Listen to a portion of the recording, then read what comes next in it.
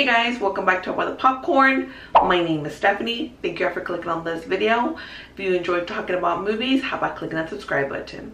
So today we're going to be talking about one of Netflix's newest films, The Woman in the Window.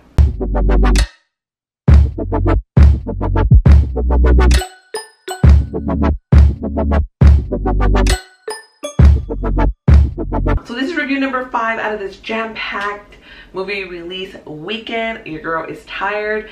It is late. It is past my bedtime, you guys. Probably not gonna see this till tomorrow on Monday. The Woman in the Window is actually based off of a novel of the same name. I haven't read the book or listened to it because I'm big Audible. We do have a great cast, starting off with the lead, Amy Adams, and then everybody else is pretty much just a small role. They're really not within the movie a whole lot. Some of them are just in the beginning, some of them pop in here and there, and honestly it really shouldn't even have had this big of a cast. It probably should have just been Amy Adams. They had some other maybe less known actors, Julianne Moore, Gary Oldman, who are the other bigger stars in the film.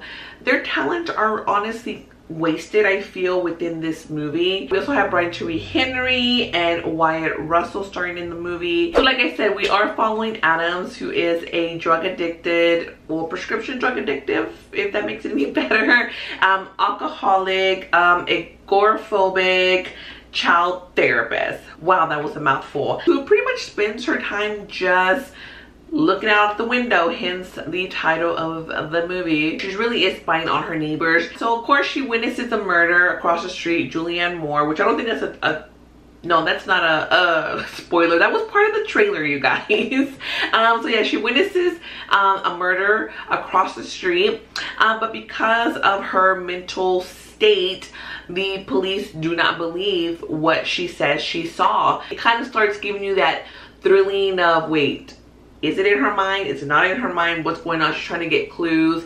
And we really are within this story with Anna trying to figure out what's happening, what's real, what isn't real. I'm not gonna lie, the movie is a bit predictable.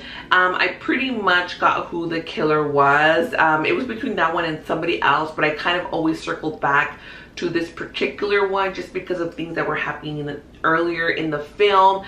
I'm just like, I don't know, you kind of suspect to me. The movie does have some really nice cinematography, not throughout the whole film, but there are certain parts of it that's really nice, especially this one particular like living room scene. I really didn't hate the movie, you guys. I don't know if it's coming across me like disliking the film, but I really didn't. I really didn't. Honestly, after I saw the movie, I did see like 2 reviews. I normally don't do that until after I do my review, but I was very curious because I had seen a lot of these thumbnails with very disappointing faces. So just know that the movie itself does tend to have a lot of negative reviews, more negative than positive. I mean, the movie, you guys, is not great by any means necessary, but it's not terrible. I'm just really here in the middle. My sister enjoyed it. I thought it was an enjoyable movie. I started really late at night, so I kind of started it and I was like, maybe I shouldn't have started the damn movie because I was like really sleepy. But then like I just couldn't turn it off, you guys. And sometimes I do turn off a movie, but it really kept intriguing me on what was happening with Anna, what was happening with, you know, the neighbors, and what was real, what wasn't real. Like, was this all in her head or did it actually happen? So before I do give you my score, of course, don't forget to give this video a like, subscribe to the channel if you haven't yet. Don't forget to hit the notification bell so you'll be notified each time that I post something new.